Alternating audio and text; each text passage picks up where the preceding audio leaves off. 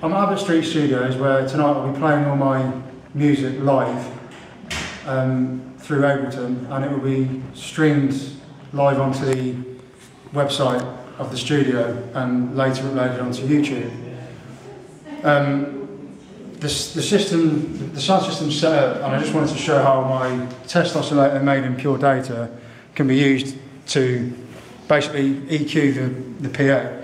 So I'm just going to use the white noise function and turn it on, and then come to the mixer and turn it up, and I can hear that it's quite rich in high end. So if I boost that, you can hear it, and I think it just needs attenuating slightly to there. So now it's not as sweet. So this is the white noise without, and that's where it's just cut slightly. Other useful features on the test app is the various sine frequencies, which can be set here,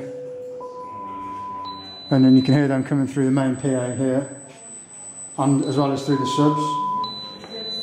And then there's a sine sweep as well, which goes right the way from 20 Hz to 20 kHz.